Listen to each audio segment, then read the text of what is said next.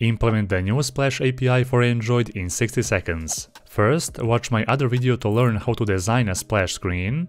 Then, add that vector icon that you have designed. Add a dependency for a Splash API. Create a new XML file inside the values directory. Define a custom style with a theme.splash screen as a parent. Add 3 different attributes to customize your splash screen. The last one should point to your default application style. Create another XML file with the same name as the previous one, only with a different qualifier for a night mode. Then add your new style as an activity theme in your Android manifest file. And lastly, call install a splash screen function inside the onCreate method of your activity before the set content function.